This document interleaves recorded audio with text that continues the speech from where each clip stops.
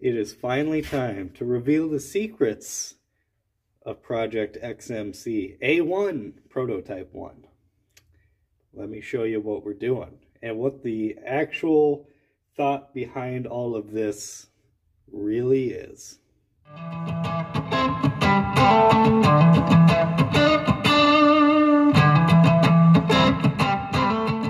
Here is our prototype for the first part of our overall XMC project. This is prototype 1, and it's not a prototype of the final product. Like, we're not testing everything in this one prototype that we want to do. This is a very specific prototype testing one aspect of one part of the final XMC project. That is namely these. Now, what these are is essentially a boosterless carburetor. Not truly a boosterless carburetor, but a Venturi Booster carburetor. Let me explain. Now, what we did, we machined down this carburetor right down to the very bottom of the Venturi. Well, or should I say very top of the Venturi. Right when it starts to taper out, that's where we machined it down to. Including cutting off the original boosters, the original, well, straight leg boosters they were. And instead, we have now added these aluminum spacers. Before that, you see this JB Weld. We had to JB Weld underneath. Oh, yeah, you get a good look right there. We had to JB Weld underneath and fill that gap below where the booster tube came out of. Because these are essentially annular boosters. They're just bigger to fill the actual diameter of the Venturi itself. So essentially, the Venturi is an annular booster. The fuel comes through here. We have a little channel. See that? We have a little channel machined into the back of these, all the way down to there. Now, you see those little holes right there? We have 4 of them for now, just to test the process. This is not the final product by any stretch of the imagination. But we have 4 holes, discharge nozzles, essentially. There is a channel cut around the perimeter of these spacers. These are just wedged in here right now. There's no silicone, there's no sealant, there's no actual sealer sealing it to the carburetor right now, so that's something we gotta address. They are super tight in here though. Like, I can't hardly, I don't know if I can even, oh, I can, yes. That's actually good, because now I can show you. See, look at that. We have a little channel. There's our trough. We have a little channel going around the perimeter with our 4 holes. And that is what we have machined here. See all that? And then the fuel just rides along that JB welded section there. And these things fit like a glove. Like, I wasn't sure if I was even going to be able to. Let's make sure I line that back up. Get them back out. Okay. Good.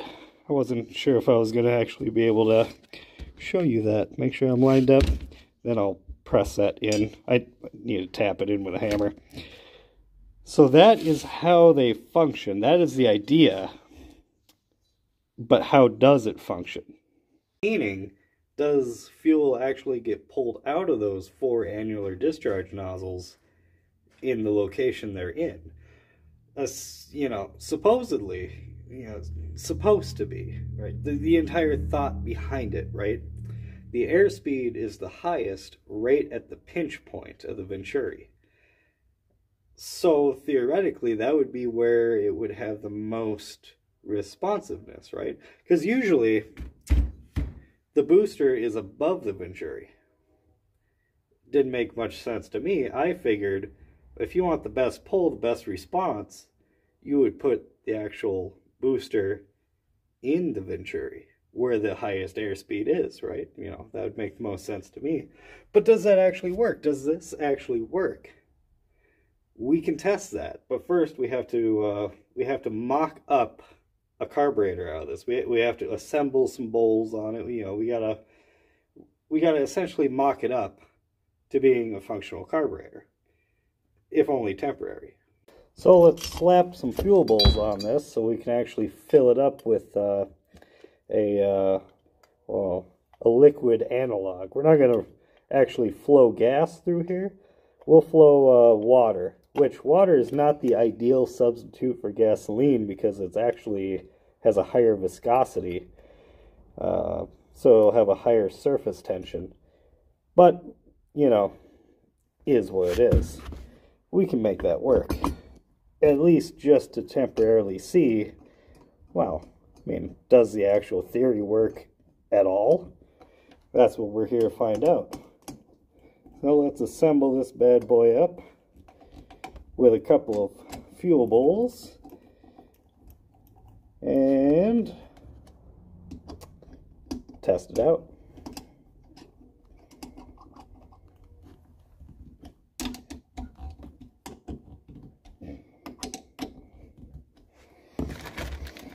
Yeah, I got my other one in here. Okay. Turn you around, slap you on. Now, we're not going to put a base plate on here. I have a base plate right here that works perfect for it. That old 750 base plate that we had, that the ear broke off of, that will fit on here perfectly for testing wise. Unfortunately, my means of testing won't really let me have that on at the moment. We're working on that. Me and Junkyard Necromancer are actually making a, well, he's making, I just came up with the idea, I made him do all the hard stuff, making a mount that I can mount this carburetor to that a vacuum hose will just hook to, so I can actually use the carburetor fully assembled to flow test it.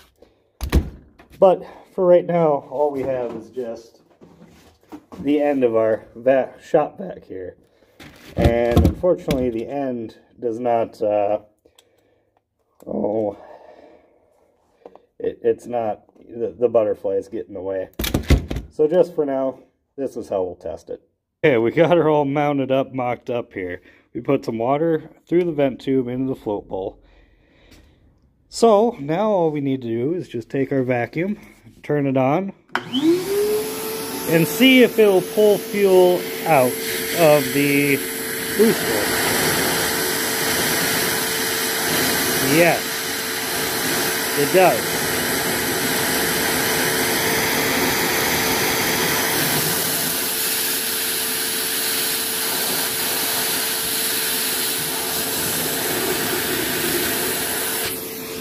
Now you could see there was some turbulence going on here.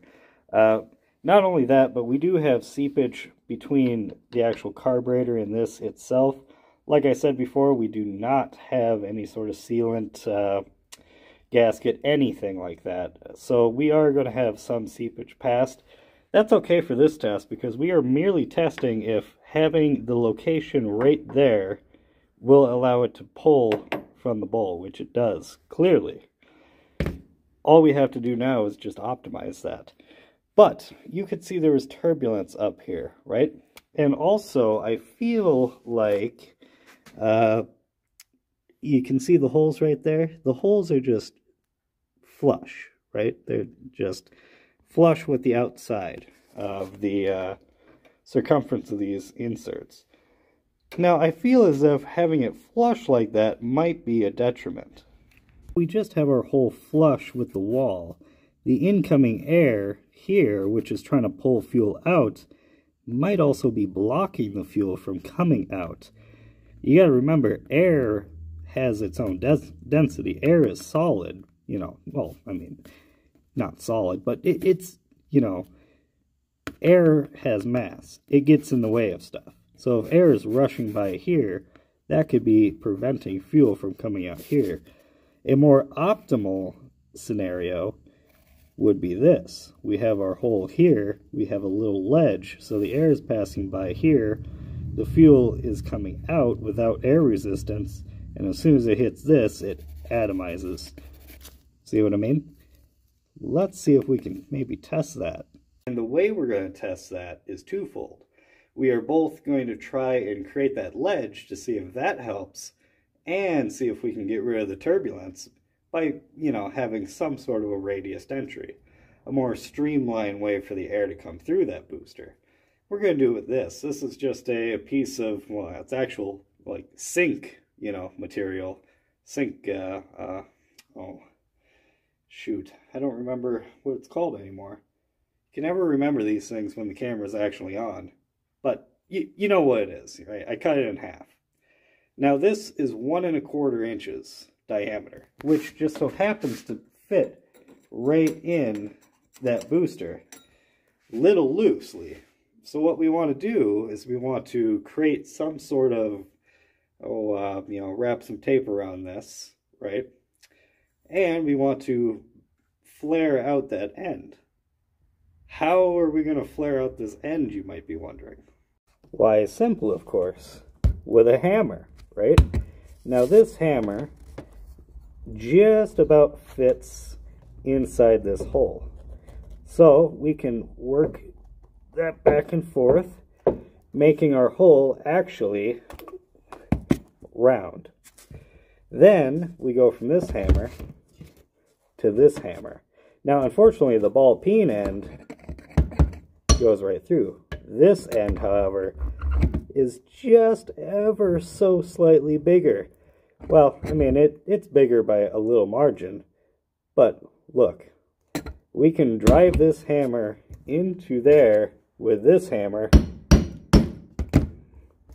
and flare out this end. Just like that.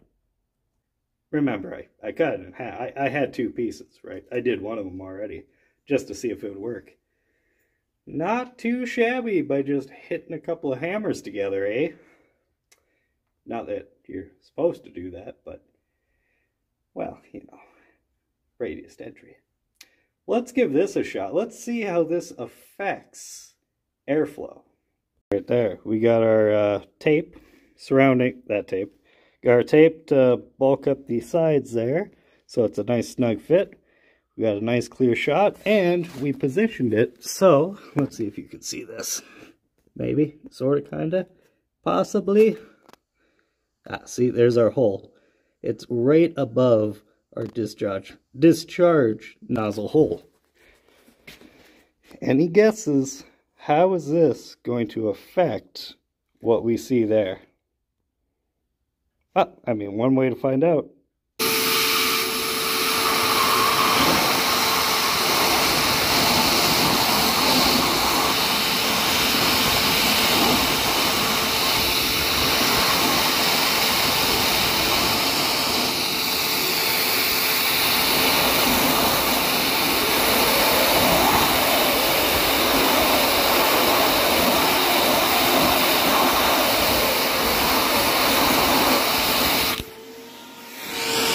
Okay, so what did we see there? Well, we seen, our turbulence problem was gone, okay?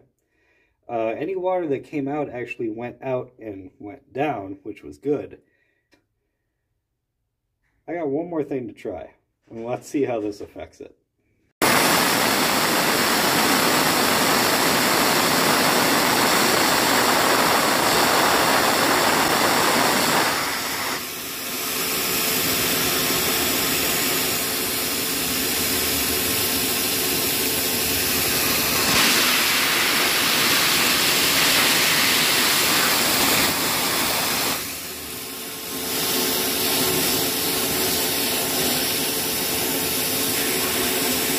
Wow, that looked really impressive in the beginning there. What in the world did I just do? Well, if you couldn't tell, I actually put the phone over the funnel and blocked it.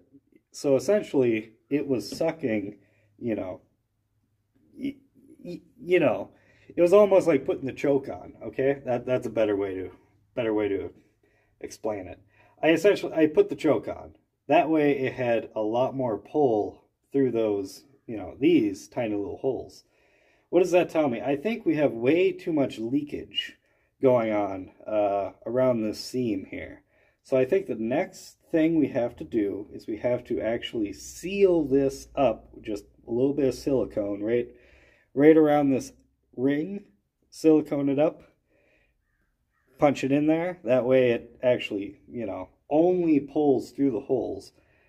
We're having too much, you know, leakage in order for it to pull out of these holes effectively, is what I'm thinking. So we'll do that, and I believe then we'll have a more accurate idea of exactly how it's working, right? But I think so far anyway, this project is off to a really good start. The actual concept works. Lights. There we go. The actual concept works. How effective is it compared to traditional just booster strip? I have no idea. You know, it might be way worse, it might be better. But there is definitely, you know, room for improvement. And I have a few more ideas on exactly how to go about achieving that.